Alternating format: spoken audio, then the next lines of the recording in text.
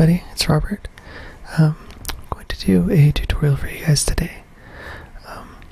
Excuse the big block here. I have a pop filter on my H1 so that I don't make a lot of crazy plosive sounds, but I wanted to do kind of a walkthrough video.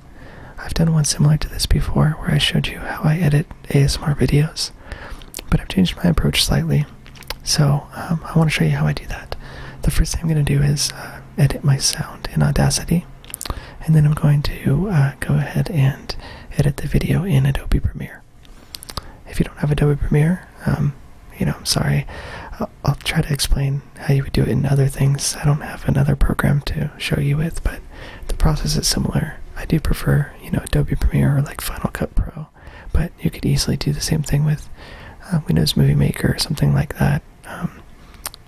The iTunes, iMovie, things like that. But it's just a little bit less sophisticated and a little bit more like work. So I'm going to show you how to use Audacity and Premiere to do what I do when I edit my videos. Oh, sorry, excuse the recorder software here. Let's get that out of the way. So I'm going to open up Audacity first. And I have my files in here already. I'm going to be editing my Flickr subscription box video. So I have my 2 audio files from my recorder, which are WAV files. I have my 2 MOV files, which are the video. And then these are a few pictures that I took for thumbnails. So we're going to start with the audio files. So let's just go ahead and drag the first one into here. Go ahead and make a copy of that. So it's pretty jagged. I'll play some of the unrefined audio. Their candles that they're all handmade artisan candles. So it's a little bit of white noise. I'm going to try to get rid of that. I intentionally put about 10 seconds or so of white noise at the beginning of my video to get the white noise out. So I take that blank space there of white noise. I'm going to go up to Effects, Noise Removal, and Get Noise Profile. So what that does is it tells Audacity what the white noise in the room sounds like so that it can try to get rid of it. So now that it has the white noise profile, I'm going to select the entire track, go back to Noise Removal. I'm going to go ahead and leave these at the defaults here and go ahead and press OK. Give it just a few seconds to apply that effect. You're going to see everything kind of shrink down a tiny bit, especially in the sections where there's like right here, like white noise. It should get a bit smaller and more flat. That's because it's getting some of the hiss out. There you go. So it sounds a little bit better there. The description. You can still hear white noise in it, but it's just a little bit faded out a bit, so it's very helpful for ASMR recordings. I'd say it's probably the most important skill you can learn in Audacity for ASMR video editing. The next thing that I like to do to my videos is apply a compressor. I'm just using the default compressor, but I did change the settings. I got these settings from a subscriber of mine. They suggested these settings.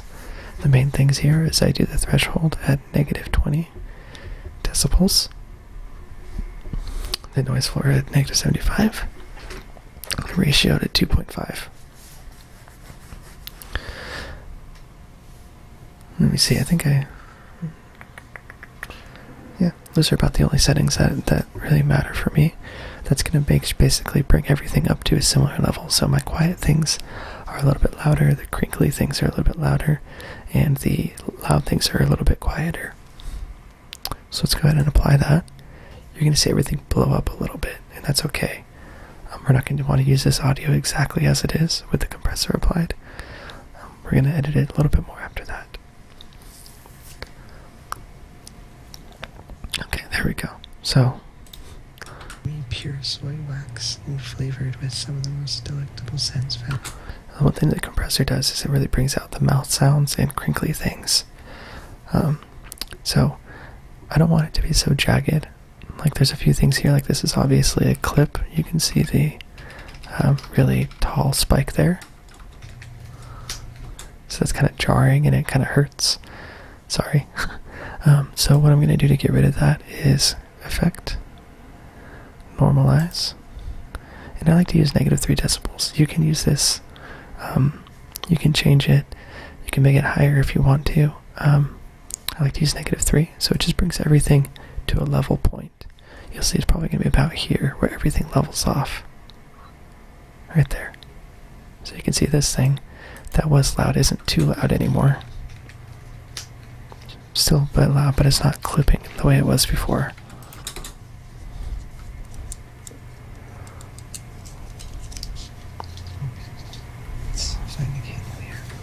So, sounds good. And that's all. That's what I do for every audio file, with, very few exceptions. So I'm going to go ahead and export this file. Find my Flickr folder. Make sure I'm on 16-bit wave.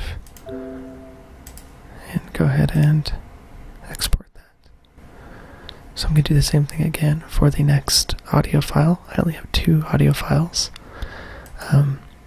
Basically, when I record using the camera, and I record the audio separately. So I record using my 3DO FreeSpace Pro hooked up to this recorder here, like that. And so basically I just start them both at the same time, so they're approximately similar, and then I line them up later on.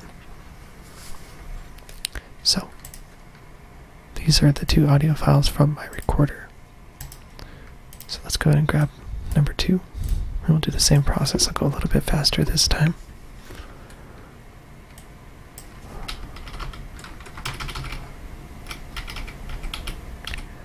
Grab that white noise there. Noise removal, get noise. And once you get this down to a really good workflow, I could crank a ton of these out. Like if I had 10 of these audio files, it would take me just a few minutes to get through them all. Okay, noise is removed. Now let's compress. My settings are saved in there, so don't have to edit them at all.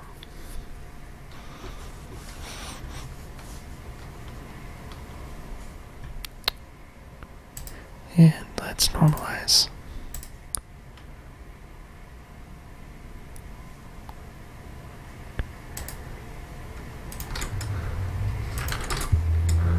It's got a really cool texture to it. Actually blends pretty well together. I really like the ones so there. Sunbeam candles, the Flickr favorite. Cool, sounds good. So let's export that. I always check just a few places around. Sometimes you never know, like audio can get mangled. It can sound messed up sometimes. I just want to make sure I got the right thing going. Okay, so I have both of my files exported. I don't need to save that because I already exported them. So these 2 are the updated files. I just went ahead and overwrote them. So now I'm going to open up Adobe Premiere. This is my video editing software of choice, but like I said, you can use whatever you have. I'm just going to show you how I do it in Premiere. With Premiere, the workflow is just so easy for me. Let's create a new project. Make sure I'm in the right folder here.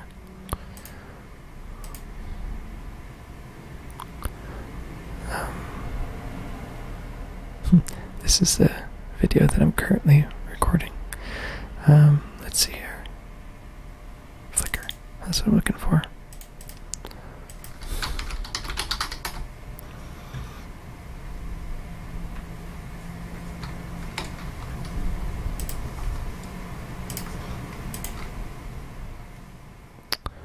Oops, looks like I gotta update my Creative Cloud billing information.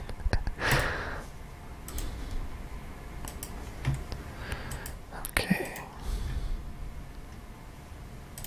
Now I'm gonna go ahead and, oops, I'm gonna import all of these. So these are my 2 video files and my 2 audio files. Don't need to worry about the thumbnail pictures for now.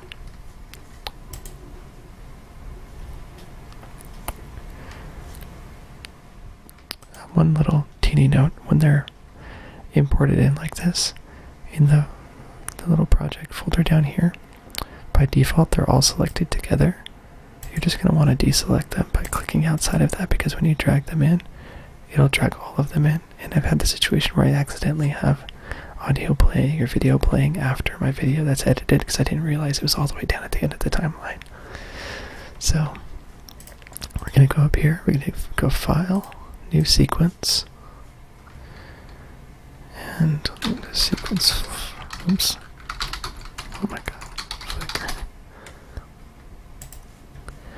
And then just drag in one of the videos. It's going to ask you if you want to change the sequence. Go ahead and say yes.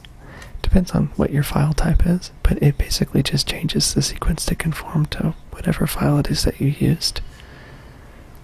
Okay, so here we are. This is the unedited video. So you'll hear the audio is very different. Excited for it. This is called Flicker Pop. It's not binaural or anything like that. So what we're going to want to do is line that up with the binaural track from the recorder. If you look down here at the timeline, we have the blue is the movie, the green is the audio. If you double click right next to it, it'll open up the waveform. So one thing that I do, I'll show you, I'll mute this one, and I'll show you, is I do a countdown in a snap or a clap. 2, 3. The reason for that is I get this nice little spike there, and that's going to allow me to line up the 2 clips. So I'm going to center on that. I'm going to come down here to the seeking bar and drag it to the left so it gets smaller. This is essentially zooming in on the waveform. And I'm just going to start lining these things up. Get as close as I possibly can. That's probably about it. So it's a little bit off, you can hear, but that's totally going to be fine. That little bit of difference is generally imperceptible in ASMR videos. Oh, sorry. I skipped a step while I was doing this. So what I did is let's go back another step. By default, these are linked together. So I'm going to right click the sound of the video. I'm going to click unlink. I'm just going to delete that. I don't want the non-binaural camera sound. That's from the onboard microphone. Now that I've done that, I'm going to go ahead and drag up the audio that is edited. I'm going to select them both like this. Right click, link. So now these 2 stay together. Okay. So I'm going to go back down to the seeking bar, drag it out again so I can see the whole picture. And I'm going to find the part where I start talking. Right there. The shortcut that I'm going to use is the letter C. That's going to give me this cutting tool. Click right there and it separates this into 2 different tracks. Now if I press V, like violet, it'll give me my pointer back, and all I have to do is click and delete. So now it starts from there. So I can just drag it over. Press home to go to the beginning. And there we go. I'm going to come over here to the left and I'm going to go to my effects browser. I do a very similar thing for all my videos. I usually start them with a fade from black. So that is the dip to black effect. Put that on there. And then I'm also going to do a fade in. For these videos, it doesn't really matter too much what fade in you do. So audio transitions, crossfade, use constant gain. Hey everybody, it's Robert. I'm back again with another subscription box for you. So there you go. So I know that I didn't make any mistakes during this video, during this take, so I'm gonna just go all the way to the end because I don't need to edit anything out.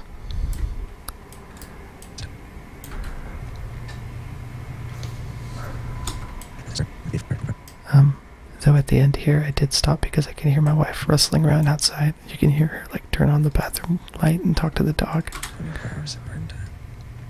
Right there. So I'm going to stop it right there. Right before that.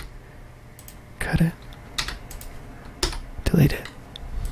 Travel jars and a motive will get you far with 24 hours of burn time. So that's it. That's the first part. I'm going to repeat the same process to the second clip. Again, I'm going to go a little bit faster this time. So, dragging it in there. It's the second clip. Dragging in the audio below it. You're going to line them up by zooming in and dragging them to match.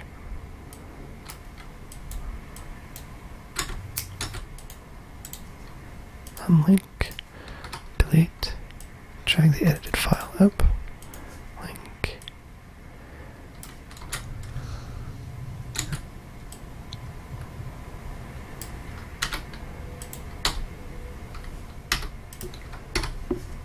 Drag that over.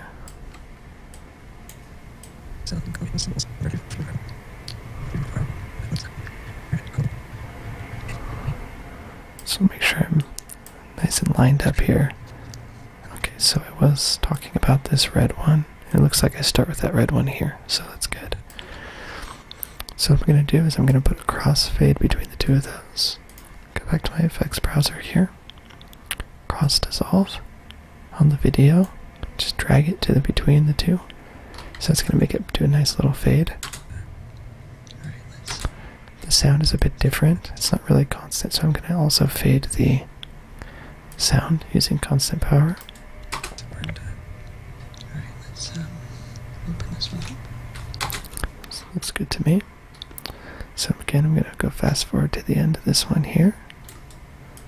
Thank you guys for watching. See you later. Okay. So I'm going to try to get as close to the part where I knock the camera as possible. Just so that I can give it some time to fade out. I'm going to cut that, delete it. Okay, so now I'm going to apply the dip to black again to the end.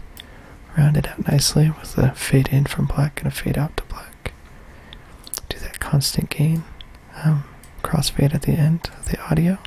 So it'll look like this. Thank you guys for watching. See you later. And that's it. So now I have edited the entire thing. Let me just double check. It's got a nice fade in. Hey, Looks good throughout. with the description. Doesn't say that explicitly. Can look for the transition between the two. 4 hours of burn time.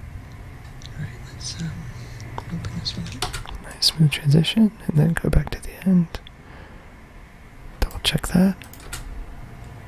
See you later. That's it. We're all good. So that's gonna be going there. I'll do a little bonus for you guys. I'll keep this open in the background before I start exporting. Actually, I'm just gonna save this and close it for now. I'll export this later. I'm gonna open up Photoshop, and I'm gonna work on my thumbnail picture for you guys.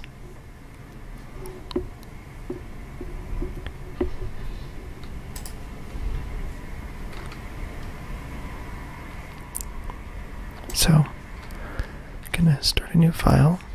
I'm gonna go into the presets here, film and video. And I'm gonna do the size all the way down here at the 1080p resolution.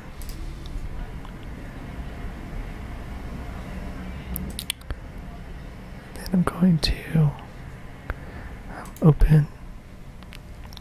I'm sure I could just drag it in. see which one of these I want. I'll view these as large icons.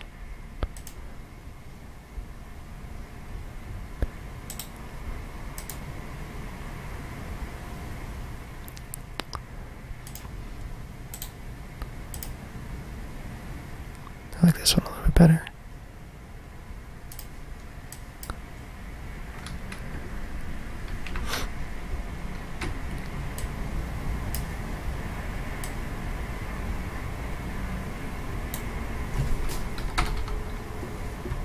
It's a little bit fatter.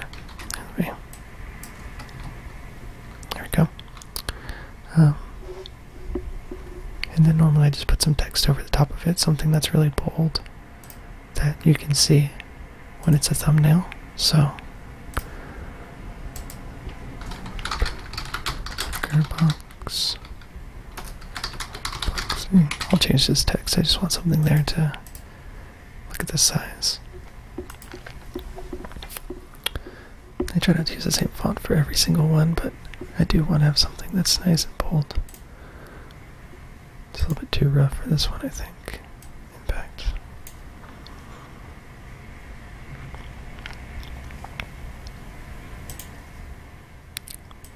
Too geeky.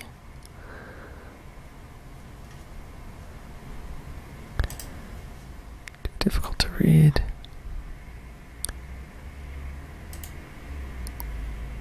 Too gothic.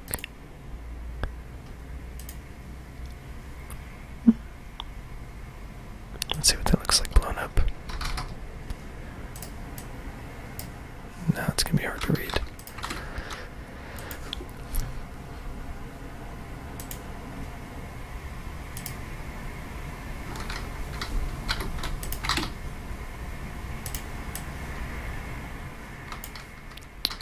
See that their font is one that kind of resembles like dripping wax. No, it's too much.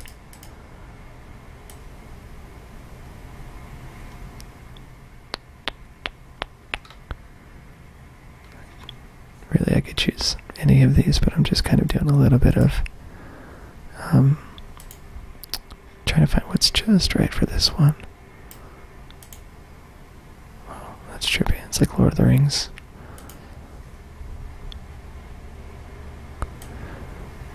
Oops. Actually, that's kind of nice. Just a solid onyx font.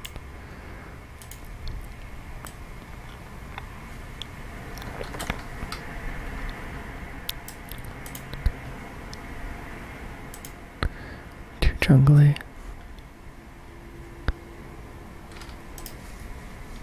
Too blocky. Too funky.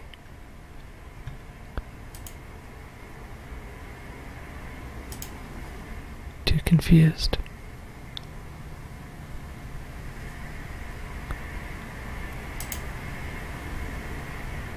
Too plain. Let's see if this will hold up.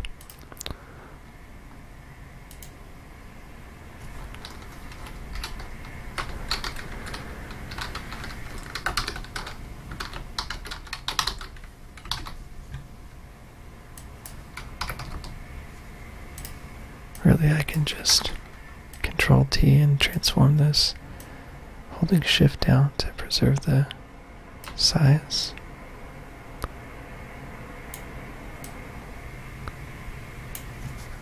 So it's pretty unclear, just like that.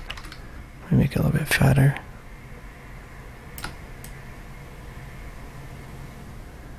There's a couple things I can do to fix that. For one, I'm going to Control A and select the entire background.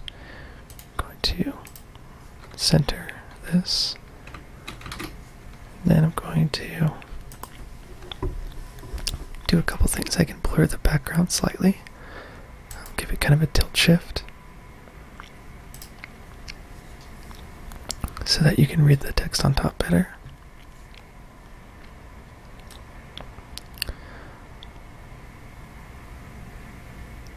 Just about that much.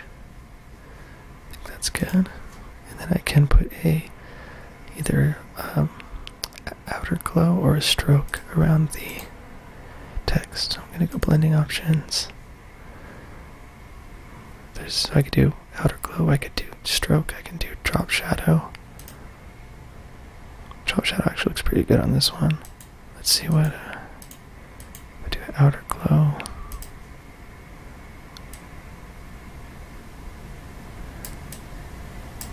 Whoa. It's a bit too much, I think. What if I get a different color?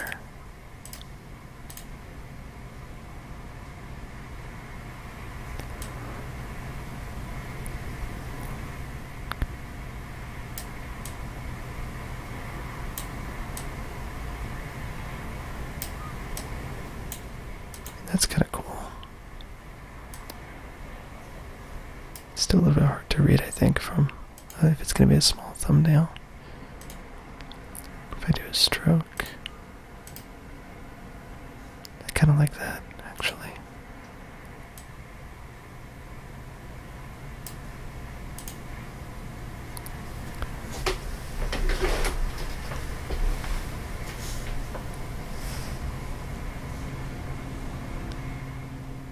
Let's stick with that. That'll be, I think, bold enough to read in a thumbnail. Let's put in the right folder here. Flickr.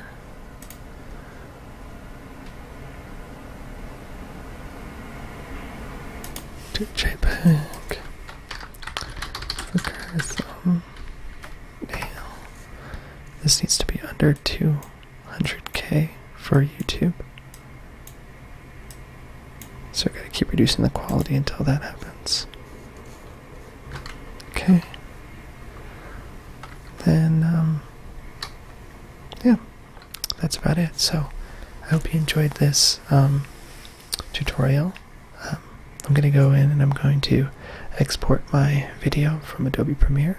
Just export it as an MPEG 2. I'm not gonna do that on screen right now because I want to do some other things and I don't want to be exporting during that. So thanks for watching, and let me know if you have any questions about this process, and also if you want me to do any other kind of tutorial videos like this.